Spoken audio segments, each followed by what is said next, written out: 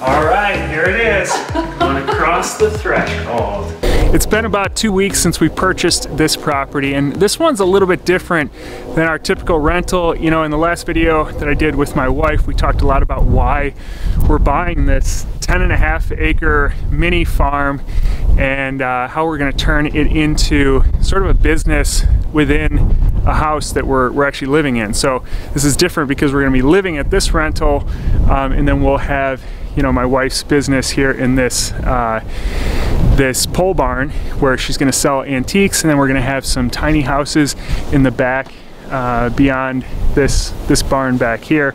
We've got some acreage back there where we're going to have some tiny house rentals. And so I want to talk in this video about some of the decisions that we made early on when we found this property, and then the decisions and why we made some of those decisions since we started the rehab of this property over the last 2 weeks, and then ultimately some of the things that we found and some of the surprises that we found since opening up the walls.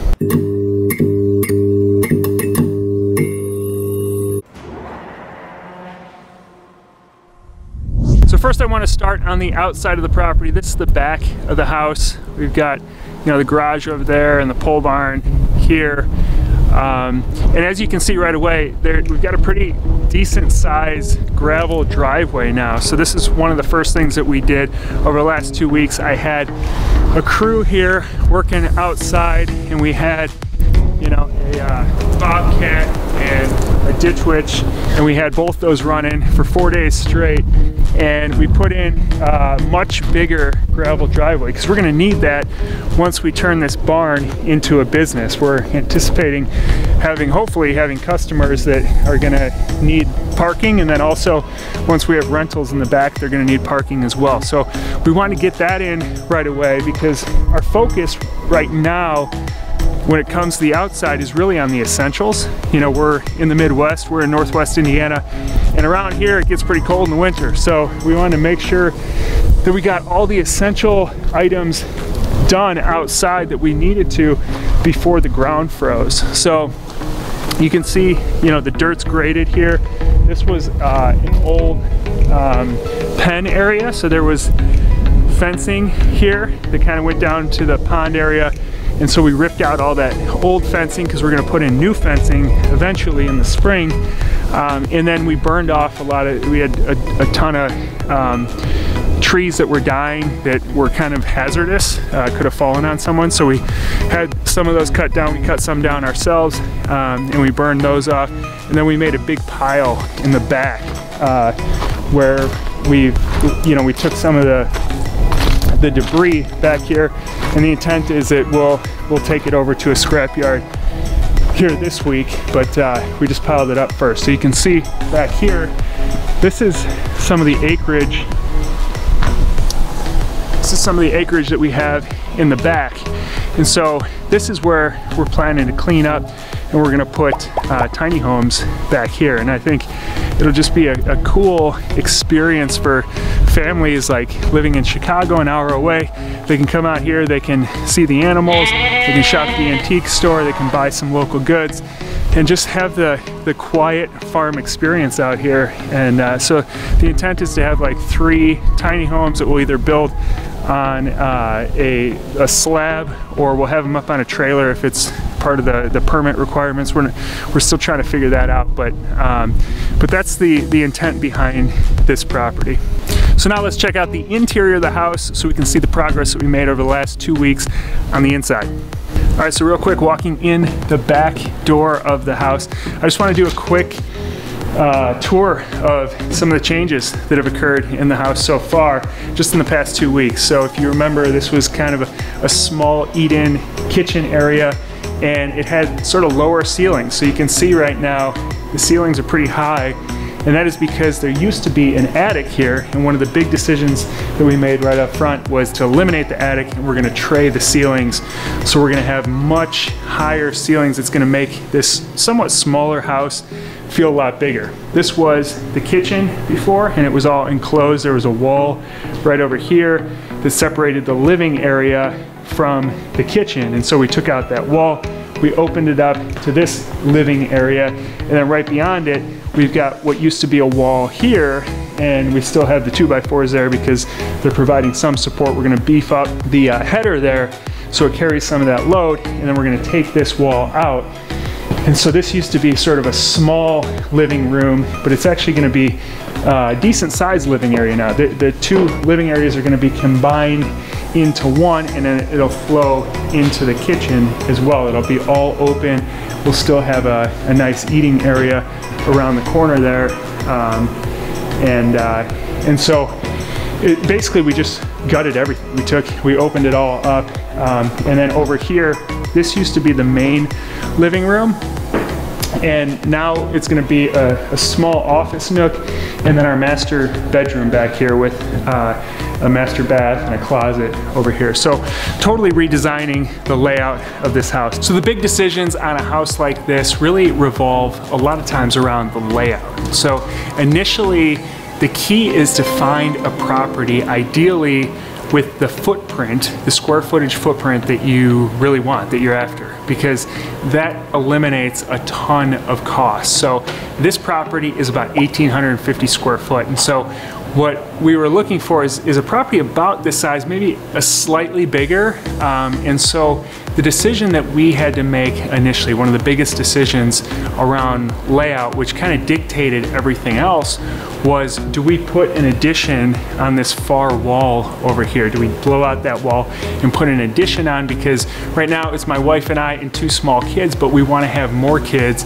And so if we have 4 kids, this would be kind of snug, you know, for the 4 of us, for 2 adults and 2 kids. 1,850 square foot I think is perfect. You know, some people probably grew up in a 1,200 square foot house and had 5 brothers and sisters and said it was fine, and then others, you know, live in a 5,000 square foot house and think that it's way too small. But for us, you know, we're kind of more minimalist. We try to maximize as much as we can in terms of square footage. And so what we wanted was the ugliest house we could find that had enough square footage. And so what we ultimately decided is that 1,850 square foot met our needs really well right now, and that we could always put the addition on in the future. And what that did was save us a massive amount of money, because it's not just the decision of a addition or no addition and everything else is equal. You know, once we put the addition on, then things like the siding, which, you know, we've got 20-year-old cedar siding on the house that's in really great shape. And so it'd be great to just keep that, because it could last another 20 years if we stain it and take care of it. And if we put the addition on the side, then most likely we're gonna have to put new siding around the house, because it'd be tough to match the siding. And then the roof is in great shape as well. And so why destroy a roof that's in great shape and have to re-roof the entire house when we could get another 10 years out of the roof? And so, and then also tying in the electrical, the plumbing, the HVAC to an addition, it's all really in great shape here. It's been updated in the last probably 20, 30 years, and so it's not too bad. And so we always try to use as much as we possibly can, and that's what I advise to other people too. First, look at what are all the features that I can use of this house, that I can incorporate into the rehab, and I don't have to be wasteful and, you know, get rid of stuff that actually works for me. So we did that, and that's gonna really decrease our overall budget. The next decision that we had to make then, once we decided that we're gonna stick with this 1,850 square foot blueprint, was maximizing the square footage. And so if you think about it, there's areas in houses that are just not efficient. So over the last 2.5 years since we rehabbed our current property, we've realized that places like our bedroom, you know, it really only needs to be big enough for a bed. That's the only thing that we do in there is sleep in the bedroom. So why have all this extra space that we currently have around our bed when we could incorporate that square footage into a living area or into the bathrooms or some area that's going to be much more useful, like the kitchen or something like that. So we got super efficient with the layout of the house and maximize the square footage. So I don't think we're gonna feel like this is too small once we move in, because we were really efficient with the layout. So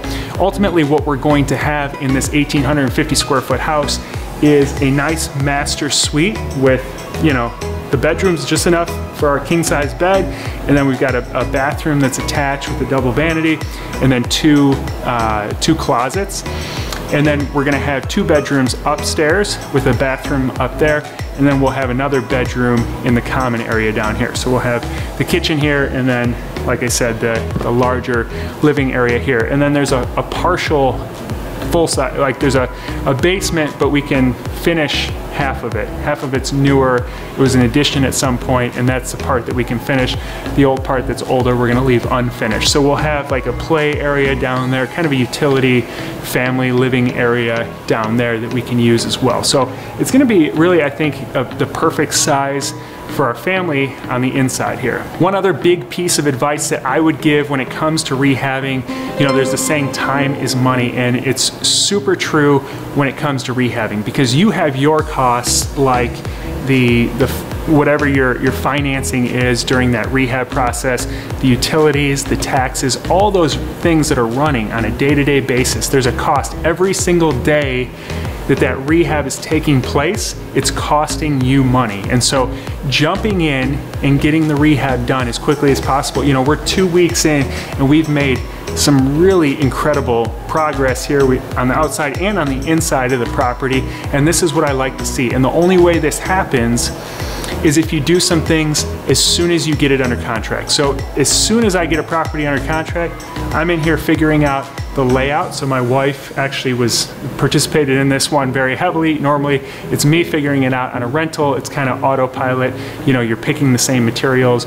It's very similar. You know, you're keeping a lot of the same layouts. But in this one, obviously, since we're gonna live here, my wife has the design eye, and we came in together and we figured out, you know, what the layout's gonna be, and then we were picking materials right from day one after getting it under contract, not waiting till we purchased the property. So we had this whole 30-day period where we figured out all this stuff. We got our contractors in here, they bid out the project, so that the day we closed, we had a demo crew here, they were tearing it apart, they were getting going. So that tomorrow, on Monday, 2 weeks in, we're gonna start framing out the property. And so really getting a jump start on it, you know, a project like this could take 6 months for some people if you're not really well prepared. And I think it's gonna be a max of 3 for us, just because we've got things lined up really well. Then the final point that I always like to remind people of is keeping in mind the cost to value equation. So on our previous house,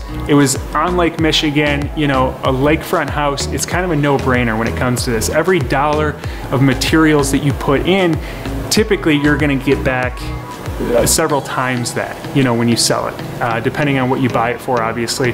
But if you get a good deal on it, you know, you're always going to make more than what it costs you to put into it. But then if you go to a more remote area, a lot of times it's the inverse. You know, your cost of materials is the same whether you're on the lake or in a remote area, but the values of properties aren't quite as high. So I'm always keeping in mind a running tally in the back of my head of what are the costs going to be for the things that we want to accomplish in a property like that, compared to what the value will be when we're all done, so that we're never upside down. You always want to have equity built into any project, and it can be easy in a situation like this where you say, well, it's no big deal. Let's just put extra money into this, this, and this because we're living here and it's going to be a business, so it should generate money. But I think it's a sin not to have equity in your property. So always keep in mind what the value of the property is going to be and how much cash flow these things that you're doing are going to generate. So obviously if you're living there, you're going to probably go a little above and beyond what you typically would do in your investment properties that are primarily investment properties. But you know, you need to still make smart decisions. And so we're, you know, like I said, we're not doing the addition initially.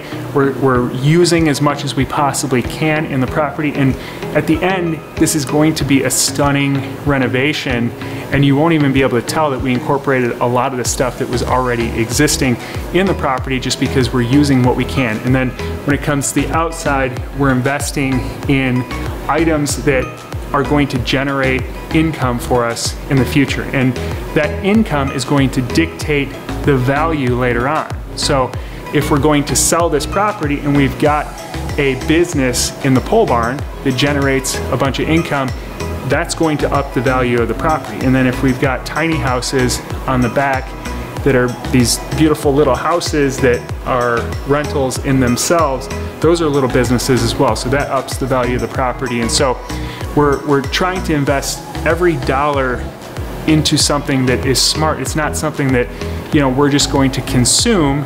It's something we can consume, and it's also an investment at the same time. So I always recommend that cost to value ratio. So hopefully you got a lot out of this video. If you did, hit the subscribe button, hit the little notification bell next to it, because I release videos like this on a weekly basis, and I'm going to be providing more updates at this particular property as we make more progress here. Also, you can join a Facebook group. That's an awesome group. Lots of really smart investors hang out there, so you can jump in there, ask any questions that you have. And finally, check out one of the 2 videos that just popped up to my right here, and you can continue your rental investing education. I'll see you in the next video.